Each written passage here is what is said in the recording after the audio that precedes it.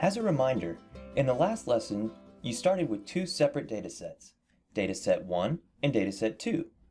And both datasets contain the exact same variables, var1, var2, and var3. However, they weren't identical because they contained different observations. Your goal was to combine these datasets vertically, or add observations from one dataset to the other dataset. In this lesson, you again begin with two separate datasets, dataset 1 and dataset 2. But unlike before, these datasets share only one variable in common, and the data contained in both datasets pertains to the same observations. Your goal is, once again, to combine these datasets, but this time you want to combine them horizontally, or add variables from one dataset to the other dataset, a process known as merging. When you combine datasets horizontally, it's important to ask yourself, what is the relationship between observations in the input datasets? The observations can be related in several different ways. In a one-to-one relationship, a single observation in one dataset is related to one and only one observation in the other dataset based on the values of one or more common variables. For example, suppose two datasets contain participant ID numbers for the same group of study participants. One dataset contains demographic data that was collected during screening and enrollment. The other dataset contains grip strength data collected at one of the study's clinical sites. Here, each participant ID appears once in each dataset, and each observation in one dataset has one matching observation in the other dataset. In a one-to-many relationship, a single observation in one dataset is related to multiple observations in the other dataset. In a many-to-one relationship, multiple observations in one dataset are related to a single observation in the other dataset. And finally, in a many-to-many relationship, multiple observations in one dataset are related to multiple observations in the other dataset. In this lesson, you will learn to combine datasets that have all of these relationships. Now suppose that you want to combine these two datasets. The first dataset, demographics, contains the participant ID, gender, and study site for each participant. The second dataset, grip strength, contains the participant ID, right-hand grip strength, and left-hand grip strength for the same set of participants. You want to combine these two datasets horizontally so that each observation provides all possible information about each participant. Combining datasets in this way is sometimes called match merging. Which variable can you use to match merge these datasets?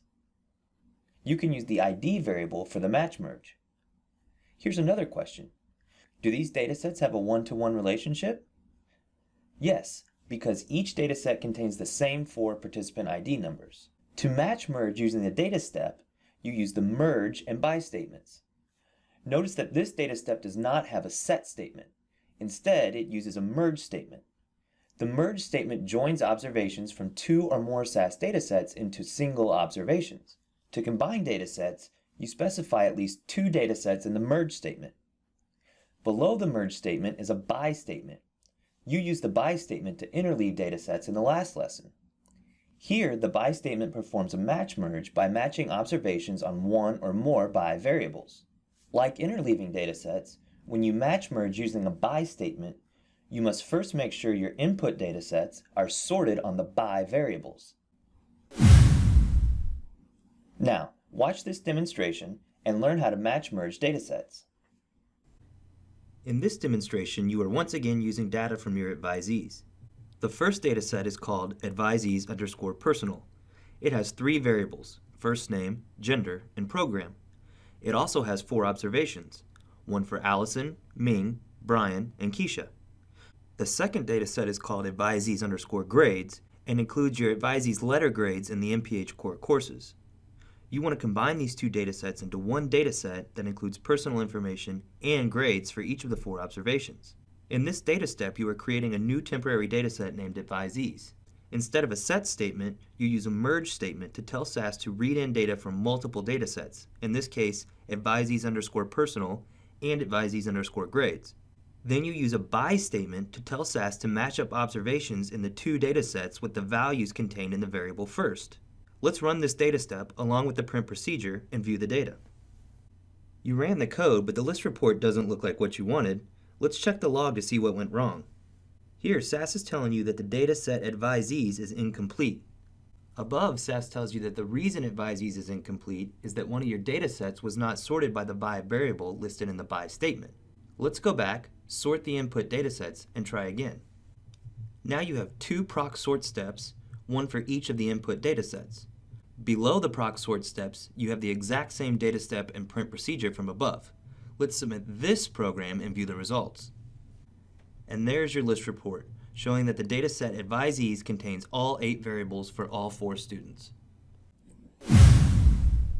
Now you practice merging datasets. Now suppose that your grip strength study has a longitudinal design. The demographics data was only collected at enrollment into the study. After all, it's highly unlikely that a participant's gender will change, and the site they were recruited at can never change. It was a one-time event. Grip strength, however, was measured pre and post some intervention. Now what is the relationship of these two datasets? These datasets have a one-to-many relationship. The same participant ID numbers are listed in both datasets. Demographics has 1 observation for each value of ID. Grip strength has 2 observations for each value of ID. To conduct your analysis, you need to combine the data in the demographics dataset with the data in the longitudinal grip strength dataset. And how will you tell SAS to merge these two datasets? Well, here is some good news. To perform a one-to-many, many-to-one, or many-to-many merge, you use the exact same syntax as you used to perform the one-to-one merge. SAS will figure out which type of merge it is automatically.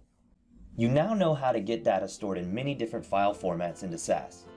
Once in SAS, you can enhance it in many different ways and manipulate it using conditional and iterative processing.